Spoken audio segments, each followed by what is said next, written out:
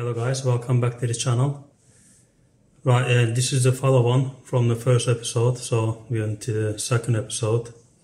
Where on the previous day we showed 3 different marks around the River Mersey.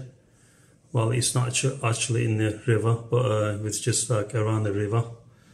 Now, last mark was the perch rock. Now we're going right into the river and show you some of the cod marks. We'll concentrate on the cod marks this episode, and hopefully you find it useful and might help some of you who's not familiar with the area, and hopefully get you onto the fish. Okay, let's move on to first mark I'm going to show you now. Our first mark, cod mark, is a very well known mark. Is Town Hall Steps. One of the most popular venue on the River Mersey. It does produce hot codlins here in the winter. When I fish this area, this sort of mark, I tend to park around here after I think 5 PM. In the weekdays, you can park on the actual town hall building here. But I tend to park along here near the bath and walk through these woods, through the trees, and get on the promenade. I've seen many people park on the promenade, but I wouldn't suggest you to. You'll see no parking sign there, but people do anyway. Fishing wise, you can fish all along here from in front of the town hall, a little bit right here where the sign is, all along here, all the way up, down. Yeah, you can fish over high water here, high tide, 3 or 4 hours before high tide, and then 1 or 2 hours after. This is just going off my experience, guys. Some people might say it fishes different to what I'm saying, but yeah, this is how I fish anyway. And you can actually fish over low here as well. As you can see, there's a sandbank. Once it tires out, I think 3 hours after or 4 hours after, you go onto the sandbank here and fish into the channel here. You have more chance of catching cod here over low water than high water, I found. Rig wise, I use my usual rig, run and ledger rig. It's personal preference really. Pulley panel or up and over rigs, the main cod rigs around here, and for the small species dap and whiting, just usual flapper rigs will do. That's winter, but you can it fishes alright in the summer as well. Just the usual place. You get odd bass here as well, and last summer people have been catching some nice hounds around here as well, smooth hounds, and odd huss, and some little pop toads you get around here as well. Bait wise, just usual worm baits for cod in the winter. Sometimes mix up with the squid. Does well for the cod. In the summer, same again, worms for plaice, bass, and a peeler crab for smooth hounds, and a squid for smooth hounds as well. Yeah, and that's it. I think we covered everything. Let's move on to the second mark, guys. Okay, our second cod mark is a Seacombe ferry. They call it Seacombe ferry bends. Let me turn this map around and zoom you in, guys. Start with the parking.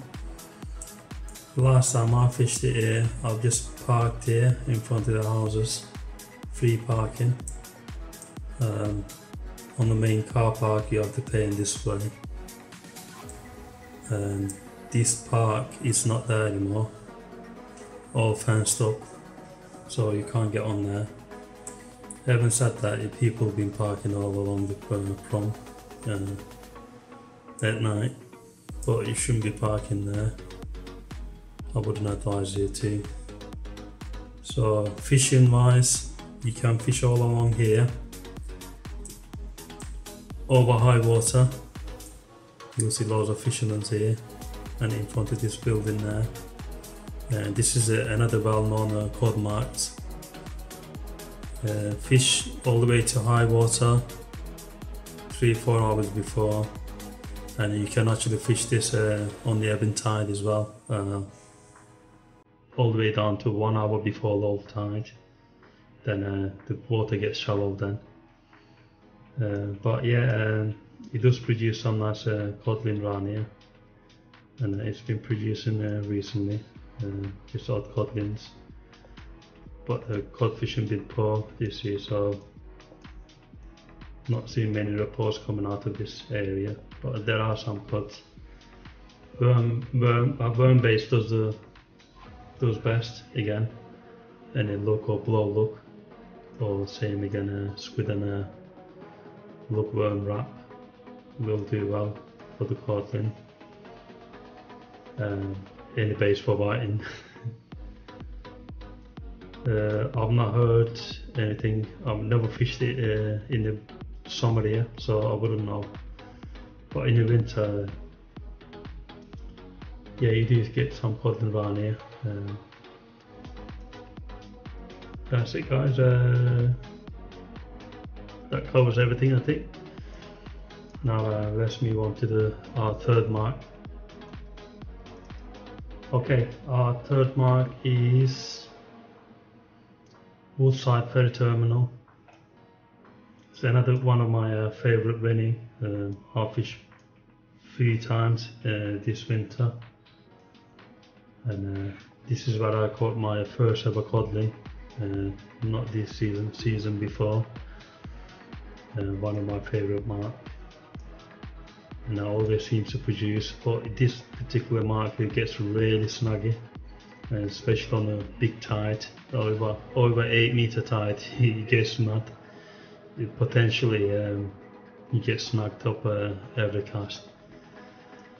All you got to do is just cast up tight and let the lead sink.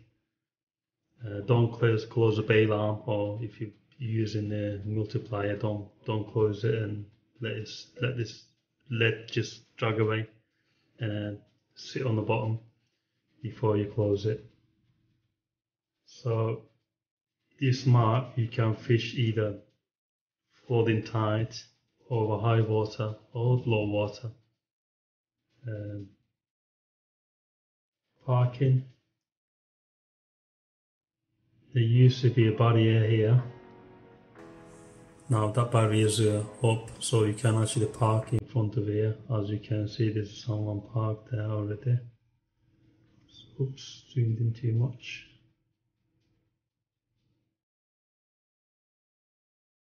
Okay, there we go. There's someone there parked up already, so you can park on the prom. Still, you don't have to, but I've seen the police came and they didn't say anything. So as long as you're good and not leaving rubbish around. There's a rubbish bin there. Yeah, this place produces some nice codlings, and good mark for conger as well. You do get some nice congers here. All along here really. If I say fish in this corner, it would be a line. So worm and then squid base for cod again. I'm not sure, crab might do alright here. Some people use crab and lookworm wrap. Some uses lug and squid, but I use lugworm or squid and black lug rock. Blow lug does well as well, yeah. Yeah, rig wise, just usual what I said on the previous marks. Running ledger rigs, up and over or pulley panel is a personal preference, guys. That's it. This is the other mark. If obviously no parking left here along the front, I think you could possibly park along here and just a short stroll down to the promenade there, or that's the main ferry car park. It's a pay and display. Or if you want to be safe and leave your car there, you can do. That's it, guys. This is the third codling mark I go to. Let's move on to the fourth mark, which is the last mark for this episode. Okay, guys. Our last cod mark is Mighty Cod Corner. Okay, parking wise here. This is the registry office. If you go in before 5 o'clock in the week, don't park it here because they close the gates. Just avoid parking there. Where's that roundabout? This is where I park here. Another pay and display, I think £4.50 for the day. And then park here and let us stroll, get along the front here. And you can fish this corner here or here. To be honest, this is the most snuggiest cod marks on the river. Yeah, same again. Fish over high water is better here. I never caught a codling here, but it's a well-known cod mark. You do get some conger eels as well, just usual dogfish and whiting. Yeah, that's it, guys, and the same rig applies for this mark and the baits. Okay, guys, this is it for this episode. Hope you enjoyed it and maybe picked a couple of tips of it. Fingers crossed for that cod if you haven't caught one yet. Yeah, look out for the third episode. That will be probably the last episode for this River Mersey fishing marks. Yeah, guys, hope you enjoyed it, and I'll see you on the next one. Don't forget to like and subscribe, guys. Much appreciate it. See you soon, guys. Thanks for watching.